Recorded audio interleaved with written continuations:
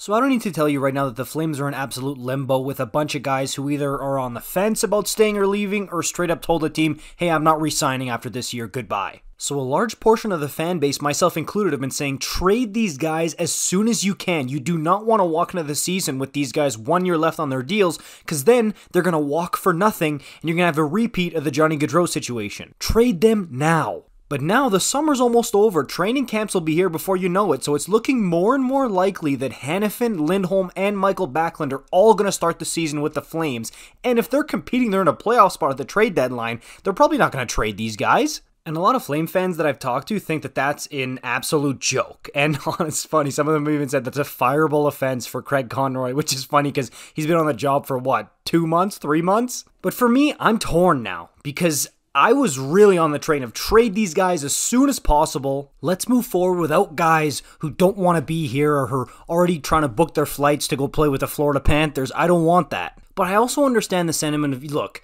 in the summer, teams aren't going to be giving the Flames their best offers for a guy like Noah Hanifin or even a big fish like Elias Lindholm. You got to wait till the season until a team that's meant to be contending or going deep in the playoffs has a key injury or gets off to a really slow start, loses a bunch of games, and then they're desperate. Then they'll come to their best offers with the Flames. And that seems to be the plan for this team going forward is, okay, well, we're going to try to convince them to stay, and if they don't, we're going to get our best offers in November anyways. Similar to what Joe Sakic did with the Matt Duchene trade. But here's my problem with that. What if the better offers never come? What if trade deadline comes and goes and the Flames are sitting there waiting at the altar for the best offer to come through and they've just wasted any chance of getting anything for these guys? That's when this would be an absolute joke because you learned, quote unquote, learned from the Johnny Gaudreau thing only to have the same thing happen. Could you imagine if it happened with multiple players, Lindholm, Hanifin, and or Backlund?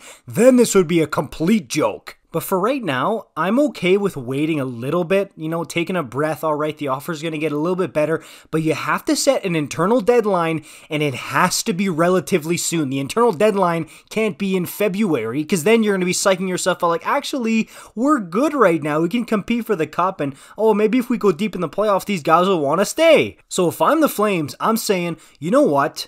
December 1st, if these guys aren't budging on December 1st, I'm going to start shipping these guys off no matter what's going on because I need value for them for the future of the franchise. And honestly, preferably, it would be even earlier than that. The time to play kumbaya with these guys and let them, take your time, whatever you want to do, that's gone. It's time to be a little cutthroat and take a page out of Vegas's book. Let me know what you think about this in the comments down below. Like, comment, subscribe. I'll see you in the next one. Peace out.